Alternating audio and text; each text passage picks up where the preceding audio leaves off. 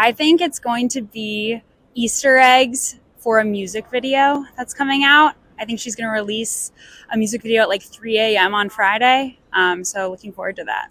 So I think that this QR code will lead us to what the big surprise is related to the two. It could be a double drop with Reputation. I don't know if she would do that with a new album and a re-release, but you never know. It's Taylor. I think that this is a code for pre-saving it on Spotify, or I think it could possibly be a live stream of the event that's going to be happening in LA at the Grove. My guess is there are going to be some clues in it, some hints for us Swifties to decode. So we've got the 3 TTPDs followed by 4 13s.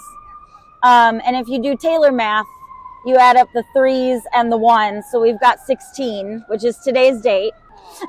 But I'm still waiting for more.